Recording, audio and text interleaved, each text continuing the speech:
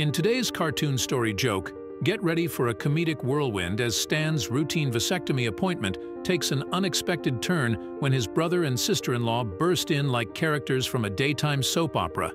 It's a tale of sibling antics, parenting pressure, and one unforgettable punchline that will leave you in stitches. Before we unveil the comedic climax, let's sprinkle a dash of historical hilarity onto the proceedings. Ah, the colorful history of vasectomy. It's like a wild ride through the annals of the reproductive innovation. Turns out, our ancestors were pioneers in the field of DIY birth control, whipping up potions and rituals that would make even the bravest warrior wince. Picture this: ancient texts from far-flung lands like India and China detailing methods that would make your toes curl. Hot oil baths? Anyone? And don't even get me started on those special plant and mineral concoctions. Let's just say, they weren't exactly a walk in the park. Now, fast forward a few millennia, and we find ourselves in the early 20th century, where the concept of vasectomy was just starting to gain some, traction. Back in the 19th century, scientists were still scratching their heads about how tadpoles and eggs even got together for a little rendezvous. Talk about being late to the party.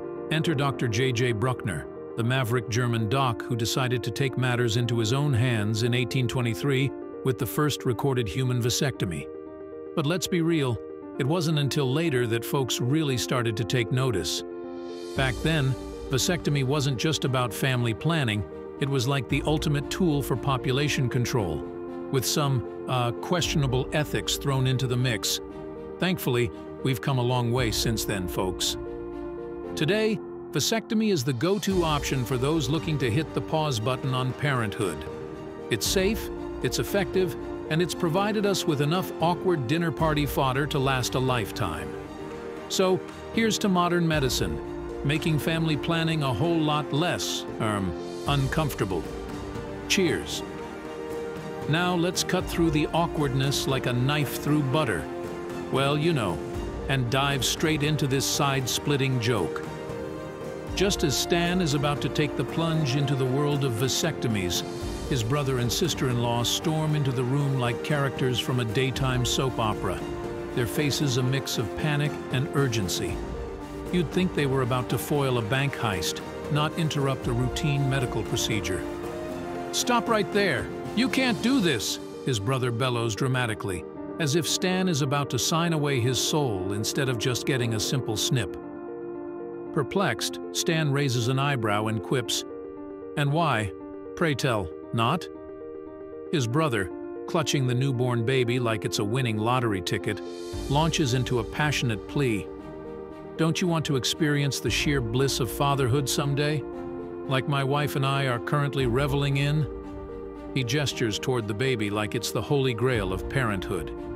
Stan, in his typical poker-faced manner, remains silent, internally debating whether this is a sitcom or real life.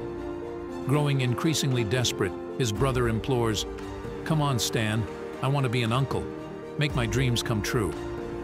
Stan, with a mischievous glint in his eye, turns to his brother and teases, "Are you absolutely positively sure you want to be an uncle?" His brother nods vigorously, practically bouncing with excitement. With a sly grin, Stan winked at his brother's wife and then drops the bombshell. "Well, congratulations, dear brother. You're already holding your future nephew."